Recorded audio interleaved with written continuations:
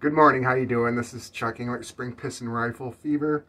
Today I'm going to be talking to you about part 2 of manufacturers are lying to you about the gas ram, just the facts. I'd made a video in the winter time and I was talking about that the gas ram system does not work perfectly fine in cold weather. And in the video I said that the gas ram does not function as well because the air is colder, and when it's colder it contracts or shrinks. There was a person whose channel is The Frog, and he said he didn't get it because cold air is denser, so it means it should be harder, more compact. So I brought the silliest example I could think of, and this is not making fun of the frog fellow. So I'm going to just demonstrate my little example really quickly. And with most men out there, I'm guessing a lot of you do what I do when your garbage can is full. When it's full, and we've got a garbage can right here. When it's full and it's like full of just like paper towels and stuff like that, you're like, my goodness, I could put a whole lot more in there. So what do? So you get up, and you put your old foot in the garbage can, and you pack down those paper towels. So what just happened? It made it more dense. So more dense, all it means is packed tighter together. So when air is cold, of course it's more dense. It's packed together. The molecules are not excited and stirred up and expanded. That is about the best way I could think.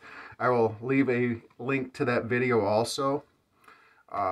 And somebody had mentioned in one of the comments recently, I think it was in one of the community posts that I've been doing lately, that he wanted to get the best Gamo air rifle that he could get. And he talked about that there was an air rifle at one time, I think he said it was a Beeman, that shot through 3/4 inch plywood.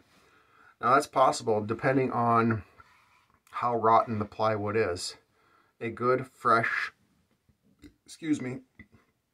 piece of plywood from the lumber yard is going to be a lot harder and a lot harder to shoot through. I have shot through some plywood before, for sure, with my Walther Paris and my RWS 350 Antec Classic. So, but I want to get back to a person that had asked a question about what kind of Gamo that they thought would be the best.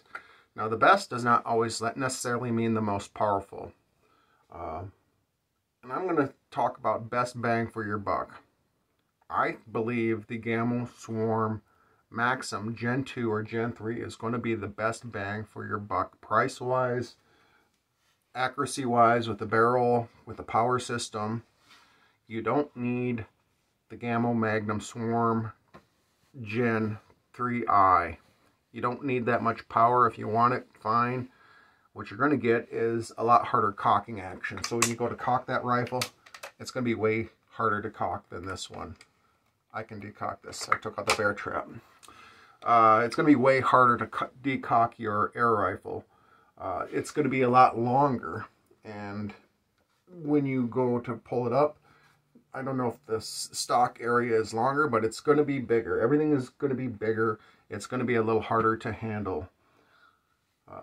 I said in the comments, I said this will blow straight through a squirrel's head. It has about 15-16 foot-pounds of energy, depending on what temperature I'm shooting it in. That affects the gas ram, of course, like I had said before. So this is built on all those Gamo Swarms are built on this platform. This is my Gamo Hornet Maxim. So I think if I was going to buy another Gamo, I would maybe buy one of those. Also, with a stronger power plant comes the potential of more destruction to your scope. This is my Hammers 3 to 9 by 40 AO scope. and it has been lasting a long time. It's been on the Hatsan 125, 25 caliber when I had that rifle. So that works, works really well. Wanted to share with you again more about the Gamo stuff.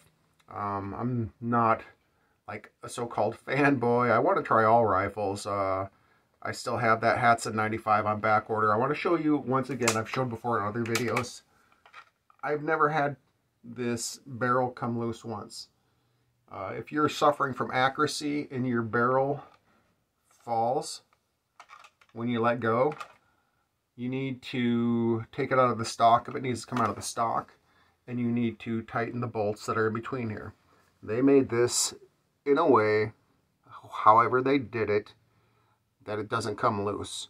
Yes, it is polymer. Everything in there is polymer. It looks really cheap and cheesy, but you know what? I've put thousands of pellets through this thing, and it doesn't stop. It keeps on going. The breech, if I can get my face out of the way, maybe it'll focus good here. I can't tell. But that is chamfered right from the factory very well. Gamo has been known for putting out good barrels now. That's super important. The Gamo Swarm bone collector, that's definitely a nice looking rifle. I believe this one, if it had the Swarm mechanism on it, would be just as deadly as that one. The difference between 15, 16 foot-pounds of energy and 20, 21 foot-pounds of energy is not a whole lot of difference when you shoot into a gel block. I did a video on that also. So what matters is accuracy. This one will kill a squirrel or a rabbit just as well as the Gamo Magnum, the Gamo Swarm Bone Collector Gen 3. This one will kill them just as well as the Gamo Fusion Mach 1 22 caliber. I'm telling you the truth. You don't need all of that super Magnum kick in here. So you don't really gain a whole lot by going up in gigantic power range. My favorite power range is right around 15 to 17 foot-pounds of energy. It's smooth, it works good, it doesn't destroy your scopes so badly. So you know what, I think that covers everything I want to say about this. So I'll leave a link below about that other video about the manufacturers lying to you. I'm calling this part 2. I hope you all have a great Easter celebration. I call it Resurrection Day coming up tomorrow, where our Lord and Savior arose from the dead. God bless you all. You have a great weekend.